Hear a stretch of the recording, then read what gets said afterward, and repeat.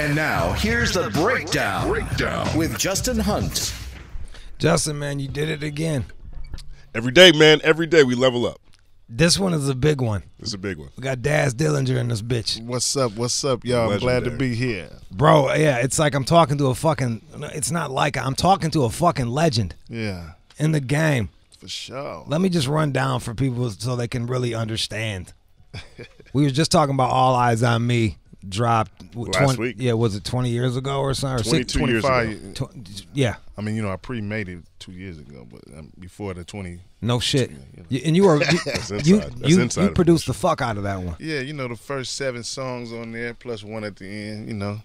I was the first producer to come in contact with Tupac when he got off the plane because we all had to meet at the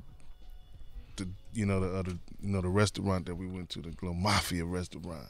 Well, that must have been a meeting of the minds. Yeah, it was good. That's where I was only ordering lobster salads. No chicken salad. I want lobster salad. Just balling the fuck out. Yeah, and a bottle of Cristal. What the fuck did Pac order? He was a steak. He was on that steak shit? He had a big old porterhouse. It was super big. I told him, burn mine, because it came back real small. Keeping the stereotypes alive. Like, yeah, extra well done. Yep, and then we went to the studio, and then the first song we did was Ambitious of a Rider. Did you already have the beat ready for that? I had the beat ready already. I had it on ADATs.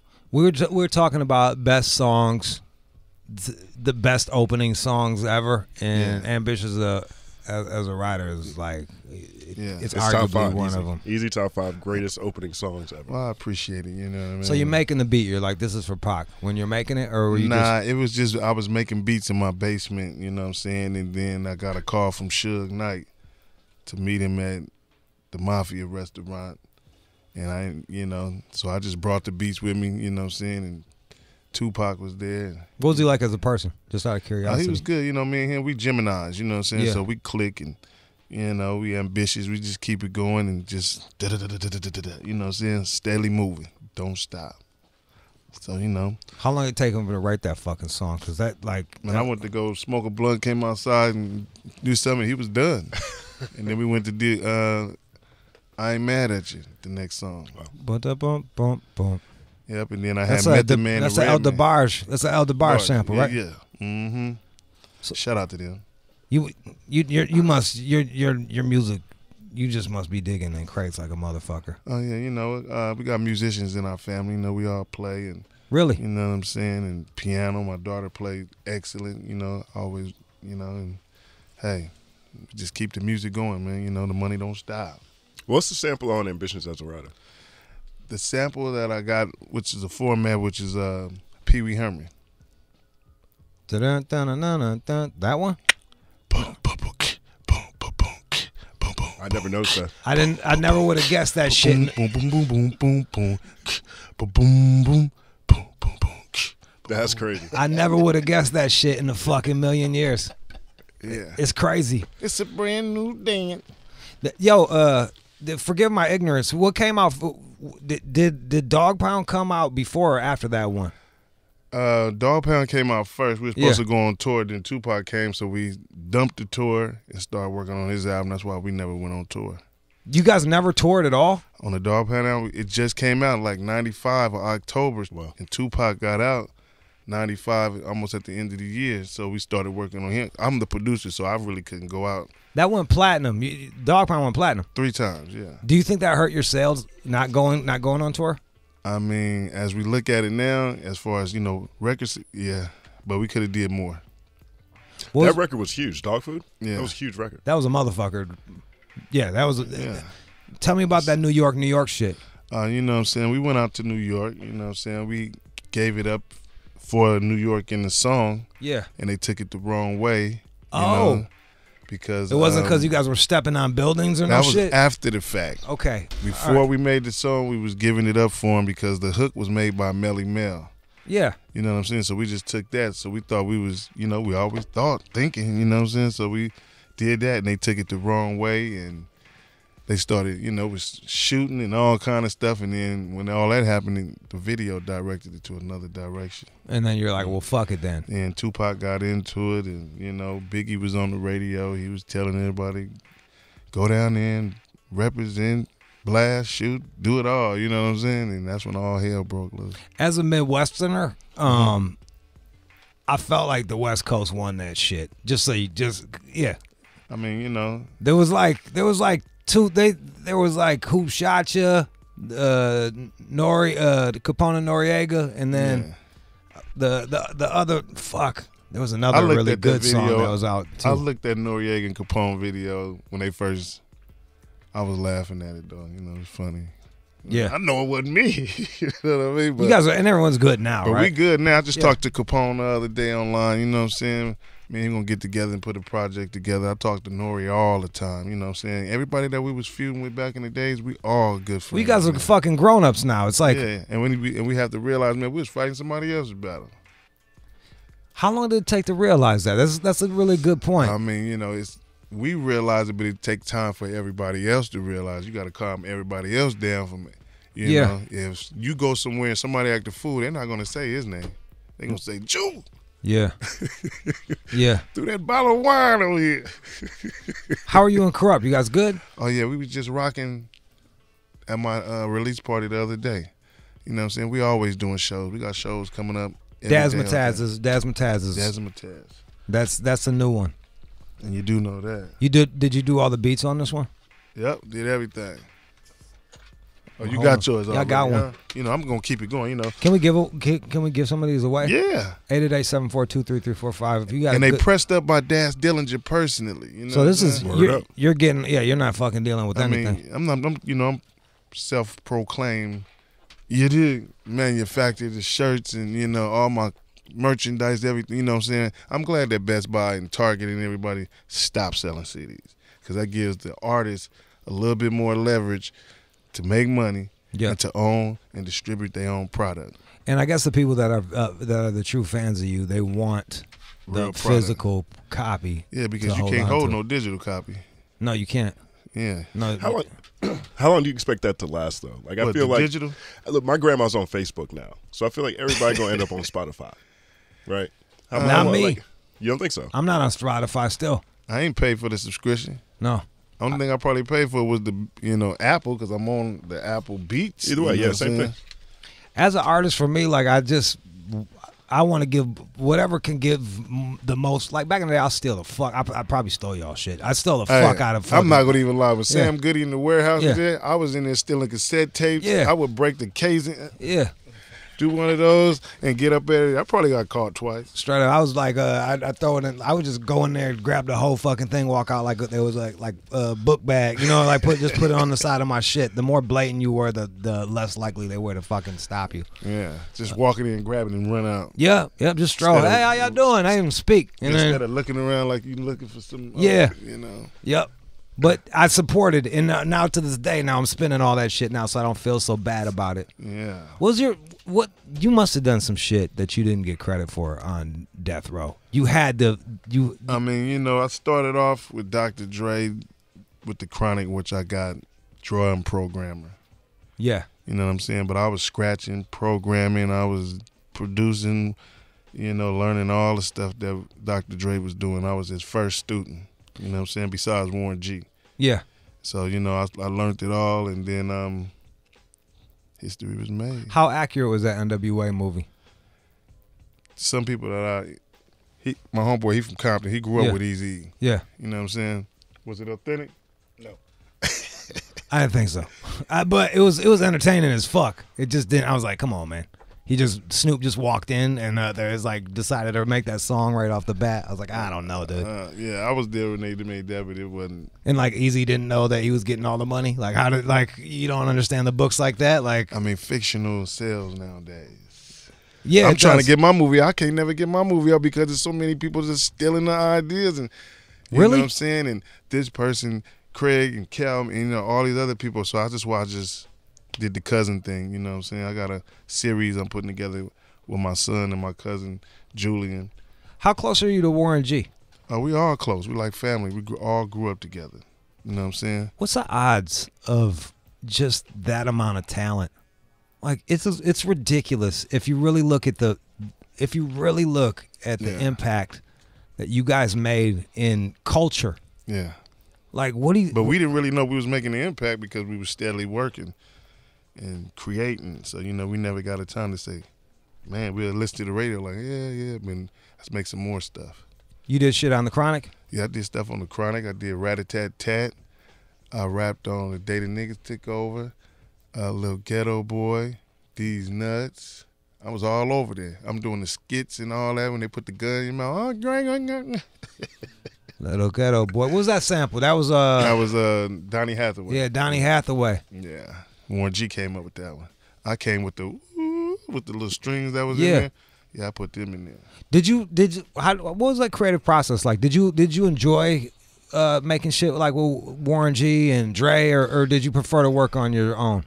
We was all working together, and then they would let me bring the drum machine home. Dr. Dre would let me bring the drum machine to the dog pound where we lived at, and Warren G would teach me how to work the drum machine. Yeah. And Dr. Dre would teach me how to take what I got from the drum machine to lay it down the track so I can add the bass and live bass and all that, and then mix it together. Because we was working at Dick Griffey's studio, which was Solar Records. Yeah. And it was my first time seeing a SSL board and, you know, the tape. So I went to the back where Dick Griffey had all his masters at, from the Whispers, Lakeside. And I grabbed one of the Whispers. I'm finna tape over this. We taped over there, and he found out about it. Which Whisper shit was it? I don't know. He had Whispers on it. Yeah. It's probably the Christmas album. I fuck with the Whispers, man. Yeah. So, you know, that's when I started learning about the 2-inch. And what's the 2-inch? You know, the big reel. Yeah. Reel is called a 2-inch. They $250 a piece. There must be some shit that you did that you can't even claim. I did a lot of stuff. Because of clearance, because of they're going to have to come back and pay you and shit. But, like, I know there is, Daz. I mean, you know, I got a lot of situations going on, but I don't want to blow it up. Yeah, you don't have to. Just, you know, I got just know that super big. That's fucking cool as shit. Is there anything? Is there any song that you're like the most proud of off of? Is there anything that Murder Was the Case? You did the first Murder Was the Case? I'm the devil in the Murder Was the Case. No Bring shit. Your lifestyle to me, I'll make it better. And how long? Eternal life and forever. That's me. Me and Snoop wrote that. No shit. Yeah. That was a motherfucker. Yeah, and they did a movie on it, and, you know, everything, man. You know, I still get paid for those, you know what I'm saying? And then later on you have like DMX talking to the devil. You got like Kendrick does that later on. It like sets up a whole motif. Yeah, I'll put a little bit of I love it. Let me see it. One of my favorite diss records it was Corrupt's diss record where he just fucking shits calling out names. Oh yeah.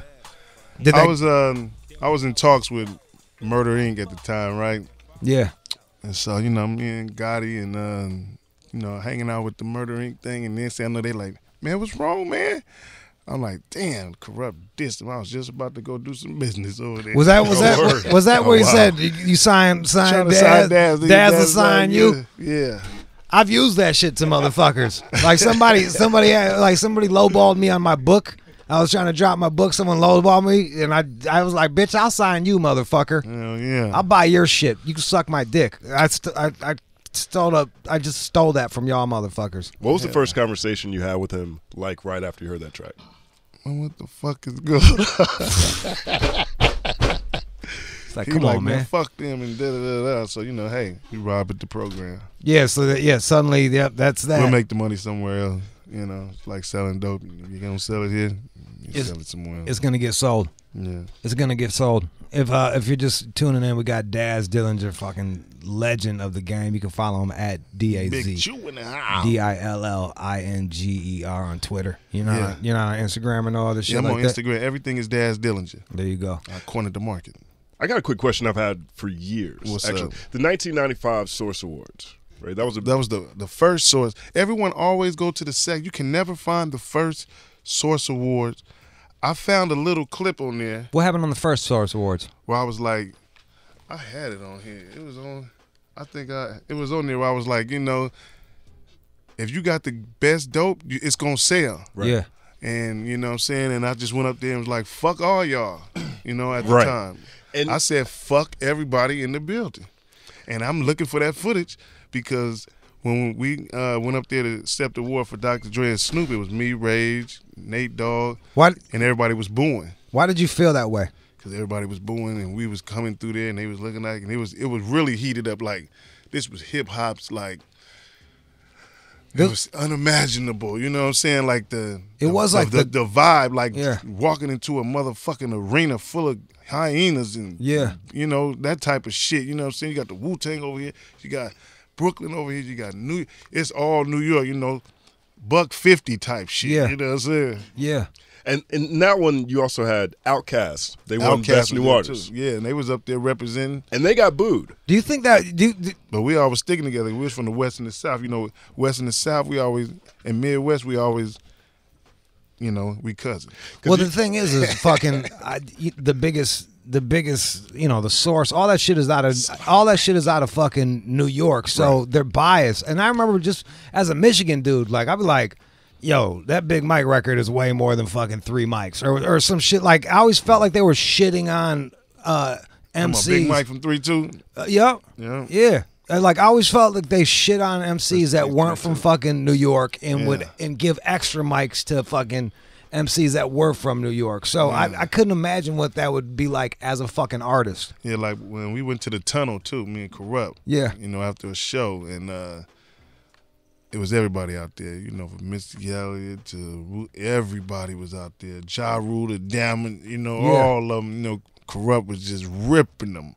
I had my money out. And Corrupt's a Philly dude originally. What's that like? That must be tough. Like you know, raised in Philly, learning the MC style, and then come to the West Coast to get the attitude and the you know what I mean, and to add both of them together, you know what I mean. That's a cold assassin. Did you do any work on? Any of Corrupt solo shit too? Yeah, I did it. I did Fresh. I did 2 songs on the first album, and then on the second one, I produced and executive produced on that one, Streets is a Mother, and then we collaborated with Fred Wreck on Space Boogies. Yeah, that was that's all classic. And then we did shit. a slew of DPG albums and Dog Pound albums, you know, just working, you know what I'm saying? This shit don't stop. Did you do anything? Did you do Your Girlfriend? Yeah, I did the Girlfriend on Corrupt, and then I did the Girlfriend on mine. I did 2 versions of it. Here's my favorite verse, one of my favorite verses ever. And this was a Corrupt like verse. Goofy. This is it right here. Right here. Shut the fuck up, bitch.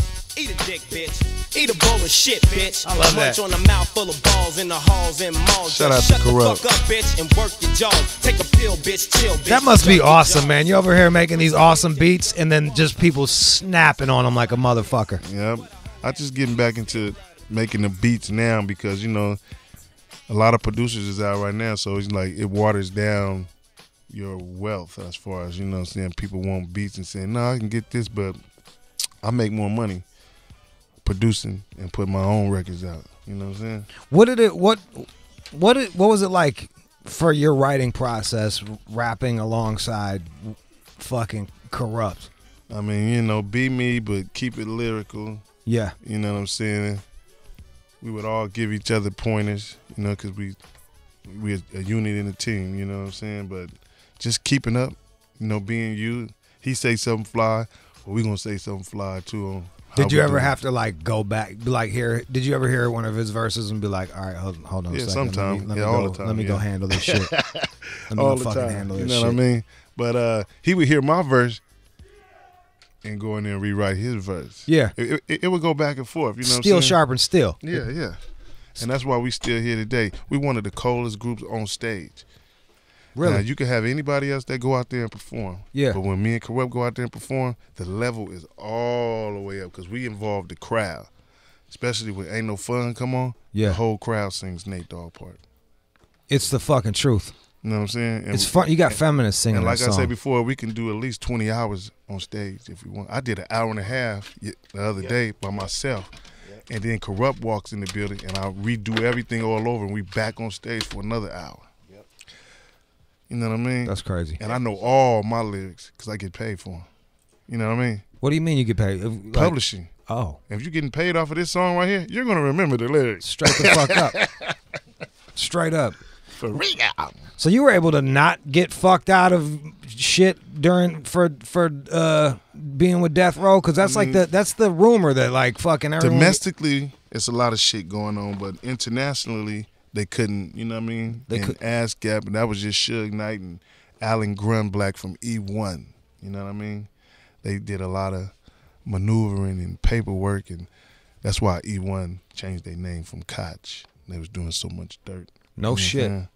Is that awkward, man? Like having to work with some motherfuckers that are like, damn, dude, you really got me. I mean, they didn't actually get us yet because we still going to court for it. So we gonna see them in court. You know what I'm saying? I think I'm gonna sue them for the $100 million. You know what I mean? Yeah. And all the rights back. So we coming for you. Does it strengthen your case or weaken it with Suge being in? I mean, it strengthens everything because everybody telling on everybody right now. Yeah. You know what I mean? Suge Knight telling him, Reggie Wright, everybody just telling about how we did this and the police involved. Hey, it's all good. And you're just kind of sitting back. I'm gonna soak it all up, write it all down. You know what I mean? It's all evidence, you know what I mean? So all dirty stuff was going on in the business and everybody's telling on themselves. So let's get this. You have the law enforcement involved in record business. You know what I mean? So how so? How are they involved? The police. Yeah. They was in the business. No shit. You know what I mean? Everybody was stealing from me. You know what I mean? So, you know, hey, Unsolved come out. When that come out? I don't. The Unsolved, whatever they got. Last year, summer 2017, right? No, I'm talking about come out the Biggie and the Tupac. Yeah. The new one. I just saw the Billboard for that. Yeah. Right. Yeah, you know what I'm saying? So it's a lot going on. That's why I say it's hard for me to put my story out. I want to get everyone to get their story out, but we're gonna come with how we first got with Dr. Dre. How did you first get with Dre? Through Snoop Dogg, you know what I'm saying? He was doing. Are you Long Beach originally? Yeah, I'm from Long Beach. Yeah. Did I say it wrong? No, you said it right. East side Long Beach, you know what I'm saying? Snoop my first cousin. His daddy is my uncle. My mother is his auntie. You know what I'm saying? We grew up snot-nosed, taking baths together, all that type of shit, you know what I'm saying? That's fucking cool. What a fucking, can you imagine the fucking, it's a crazy gene pool, dude. Oh, yeah, you know what I'm saying? We keep it going. You know, we've been doing this for, what, 25, 30 years now? Yeah. Yeah, like a motherfucker. I started off DJing. I'm a DJ first, you know what I'm saying? Warren G's got a documentary coming out soon, too. It's tight. I love it. Were you a part of that? Were you interviewed? Yeah, I interviewed for a little bit, you know what I'm saying? But I gave him but I got my story, too, you know what I'm saying? Mine's a little bit more gangster. Yeah. So you got to wait a certain amount of time before you can. I just got to find the right distributor, and you know what I'm saying? I want to get paid for mine. You know what I'm saying? Yeah. So I understand that. Yeah. I remember when Corrupt, because we were talking about Corrupt a second ago, he had a track, Get Busy, that Kendrick Lamar ended up quoting from on Control when he said that King of New York line. Yeah. That whole Control thing blew up in a huge way for Kendrick, obviously, as a lyricist, but I think it also brought a lot of recognition to a lot of the history and MCs of Corrupt, but also in the West Coast. What did you think about that verse when you first heard it? Man, I love it. You know what I'm saying? I love the little homie Kendrick, you know what I'm saying? Because he did a song dedicated to me, you know what I'm saying? And giving it up for Daz Dillinger, you know what I'm saying? Before he was the God MC. You know what I'm saying? So shout out to Kendrick. You know what I mean? Always, man. You know, I'm keep bumping that TDE all day. When you described the Source Awards, you felt like it was a room full of hyenas and everybody was real competitive. Vultures and scandals. Do you feel like hip-hop's like that now? That's laid back now. It's like Disneyland. I was going to say, yeah. And, they're just openly ripping each other off, too. Like, I can't tell where anyone's from. See, back in the day, it was like going to the Carter. You know, we was looking at Nino Brown back in the day. It was like that. You know what I'm saying? Now it's like going to Disneyland, Six Flags Magic Mountain. I almost feel that fucking rap has become middle class now. You know what I mean? It's like it's just a little softer. It's on commercials, everything. You know what I'm saying? You hear that new commercial with the beatbox and thing. You know what I'm saying? So it's a little watered down. Did you ever think it would get to that point? Because I remember being I went to a Dodgers game and it was like 4 rap songs in a row, and I was like, you would never hear that 20 years ago. You would never hear 4 rap songs. That's what I said. Like 20 years ago, we don't have to. I mean, we used to listen to rap music at nighttime. Remember? Yes. They didn't even play it on the R&B stations during the day, and that was only for an hour. Yep. You know, in Detroit, the only one that got played during the day was My Mind's Playing Tricks on Me. Like Ghetto Boys was the only. Yeah, that was the one. That was the one that like I sit alone in my 4-cornered room, staring at candles. Scarface. Do you have a certain because you are from the West Coast and you kind of didn't get the love you felt that you guys deserved from the East Coast, do you have an affinity for down south rappers, Bay Area rappers, shit all the like time, that? man. I'm a producer, so I connect with everyone. You know, I lived everywhere too, from Brighton, Lansing, Michigan. You know what I'm saying? From Miami, Florida. I stayed on the East Coast a little bit. You know what I'm saying? I stayed all over. You was in Lansing? Yeah, my mother stayed out there. Magic Johnson and Malcolm X and you. Yeah, and I stayed out there in Brighton. My mother got a house in Brighton, but it was too cold out there, though. Trust I used to go out there and visit her. I have to go back. When we know when the weed run out, it's time to go. I used to wash windows out there. You had to put the blue shit in the bucket, or else it'd freeze to the fucking the water would freeze to the fucking glass. This dude put a hot water on his window and just busted the whole window. I'm like, man, what is? I know, just. Daz Dillinger, y'all. Did you do We Can Freak It? Nuh-uh, Battle Cat. That was a Battle Cat track. Battle Cat. Are there any? Do you hear any tracks you're like, damn, I wish I'd have done that one. That's a motherfucking beast. Not really. Nah. You know what I mean? But I like the tracks that I hear, you know what I'm saying? It inspires me, but I go in there and make my own funk. Yeah. It's just it's just the sounds that you have. Back in the days, you know, now they got sounds on drives and stuff. Yeah. Kicks and snares. We have to make ours back in the days. And how would you do that? We would plug the the record vinyl up and go through everybody's records and take sounds and you know what I'm saying? You hear hi-hats and kicks and snare. We would take them from the record. And chop them. And chop them up on and then MP60. and then replace them. Yeah, and make them filter and tight them out. You know what I'm saying? I just saw a documentary on the 808. How much did we had an 808 machine rolling? Did you use that as well? Yeah, we took it from Dr. Dre. Everything Dr. Dre had, we had. We was living at his house. You know what I'm saying? Everything. You know what I'm saying? When Dr. Dre was going through that period where he was talking about detox and we hadn't seen it yet, then he puts out the Compton soundtrack. Yeah. Since then, he seemed to be a lot more active, involved in putting out different things. You look at Anderson .Paak, you look at, the But they're not all signed to Dr. Dre, though. He just put them out, you know what I'm saying? But in terms of Dr. Dre, it seems like he's more active from a distance. Does it seem that way as his first student? Yeah, Dre active, you know what I'm saying? He's going to continue to thrive into the music. You know, he's working on something now, I heard, you know. What's the number? What would you say the number one thing you learned from Dre was? Quality. You know what I'm saying? Not quantity. Like, you know, as far as like making it clear, making it bang. That's why when you hear this Dazzmatazz album, it bangs, you know, it's mixed right, you know what I'm saying? And making it sound good, mastered and mixed. You know what I'm saying? The quality of it is every time a song come on, it's boom, you know what I'm saying? Dude, I haven't heard any of it yet. You just gave it to me. Did you feel like you needed to change your sound to fit with the time? Are you doing like any the robot voice shit, or what's that shit, the vocoder shit? Or I ain't did none of that. You ain't do none of that.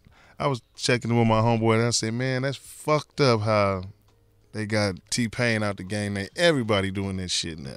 Ain't that something? You know what I'm saying? He can't even. I don't even hear him on the radio no more, hardly. No, they did Ja Rule the same way. They clown on him for making the singy song shit, and then everybody else jumped on and fucking made millions off of it. That's crazy, man. So I just keep my sound because I know like anybody that's on death row, they can't reproduce that sound. I made that sound, so when you hear this album, it fits right in with that death row sound. Was it as wild? Like, was a lot of ass whooping going on at death row. Did they dangle Vanilla Ice? I wasn't there. Okay. But it seems like it because he told it. Yeah. That would have been a bummer. He's been remixing that. Vanilla Ice has been showing up saying, I wasn't actually dangled. I mean, that's what we got the money to to do death row from Vanilla Ice. You know no shit. Shit. Ice Baby just went, 50-something million platinum? Right. And Suge Knight had the money. We left this Griffey studio and we was recording at Larrabee. Right. No shit. You know what I'm saying? So the money was there. Who knew that Vanilla Ice, all that shit that Vanilla Ice got, he helped fucking fund some of the best classics ever. I actually like Ice Ice Baby too. With no return on his money. No, I fuck with Ice Ice Baby. I like that song. I love that fucking sound. That boom. Fucking yeah, I like that shit. Yeah, but Chocolate wrote that song though. For real? Yeah, the homie Chocolate, he didn't get no credit for it. That's when Suge Knight stepped in. That's how that happened. Yeah, that's how I stepped in. Well, that's why that was the only fucking Vanilla Ice song I ever liked. I didn't like any of the other shit. Yeah, that's the only one he wrote. Well, that makes sense all of a sudden. Yeah. First #1 song in hip hop. First #1 album. For real. That shit was and then you go on to build fucking Death Row, which is. It was the same deal with fucking Bad Boy. It was Craig Mack, Flavor in Your Ear was the one that fucking that's what kicked it off. And then the guy disappears. What a kick in the ass that is. Didn't want to pay him probably. I don't know, but Biggie, it really helped Biggie out. I'll tell you that much. Yeah, rest in peace to the B.I.G. Straight the fuck up, Daz Mataz. I feel. Do we have this? Do we have it on? Can we play something from here? I got about 12 or 15 videos online right now. I just shot within a whole week. So you're shooting videos for the CD? Every song, every song on there. So you spreading it out. You figured it out. That's like how you get it now. Yeah. Like you got to do the fucking video. You got to do the video, the visual. So that's when I was like, I never really shot videos, but now I'm mostly definitely shooting every chance that I get. You know what I'm saying? We have the title track right here available if you want to play it. Shit, like shout out to D Nice, you know what I'm saying? D Nice did some shit with you? And I redid yes, you know what I'm saying? I talked to him on My name is D-Nice. Online, you know what I'm saying, on Instagram, you know what I'm saying? And I wanted him on there, but he like, I don't do it no more. You know, I gave him that respect. Yeah, man, I just love your music, man, you know what I'm saying? And I redid it over. Shout out to the Turtles too, because that's where the sample came from. That was the Turtles? Yeah. No shit. Mm-hmm. That was Who the fuck knew? I got the Turtles at the crib on vinyl. I didn't even know. Yeah, for real. Damn, dog. Who are some of your favorite MCs? Before we jump off into that. My first ring is the God MC, Rakim. That's. Then it's the God MC, Big Daddy Kane. What was that like when the first time you heard Paid in Full? We were selling dope. So that must have just fucking hit home there. We were selling dope. I was young, you know what I'm saying? All my cousins and everybody was selling. They would just give me the rock shake. I would rock that shit back up and sell it.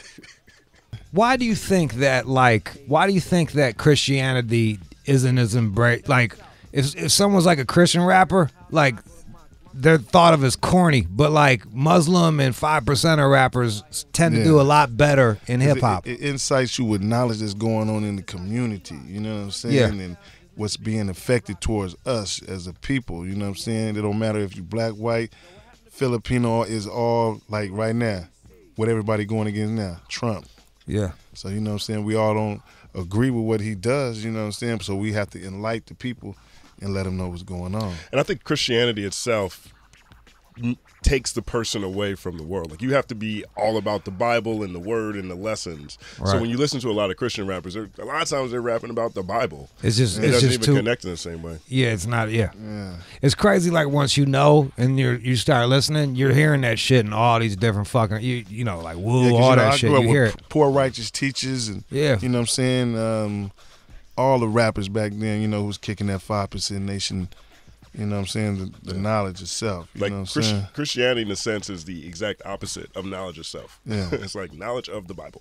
Yeah, every day, you know what I'm saying? Knowledge of Jesus. Rock This Funky Joint was that jam. That was a Slipping Into Darkness sample. Mm-hmm. Fucking killed that shit. Yeah.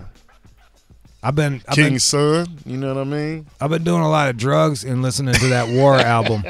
Fucking from front to back, going on walks. That shit is fucking epic, Daz. I'm not even bullshitting you. Just hit play and go for a walk, listen to that shit. Real, oh my God, dude, yeah. It's the shit. I love it. Let's jump off into the lead single. We have Daz Mataz right here, ready to rock. Daz Mataz. Daz Dillinger, legend in the fucking game, man. It's so good to have you come by here, man. Appreciative to be here, man. You know, I've been hearing you all the time. I've been looking at XM. You hear me? Straight up. When you was young, giving it to him. Yeah. I'm old now. I'm like, I try to, like, I was telling you that I like to avoid conflicts now, man. Like, I'm just like, man. You just keeping it. Did you like that? Fuck nah. I still don't like half that shit. I know. Yeah, I've had a couple phone calls where they're like, "Hey, man, why don't you chill that shit out, buddy? We're friends with this guy." I'm like, "Oh, okay, my bad." Check it out right here. Turns out to be a good song. I changed my mind. Yep. Shout out to D Nice. You know what I mean? Original hip hop. Here it is.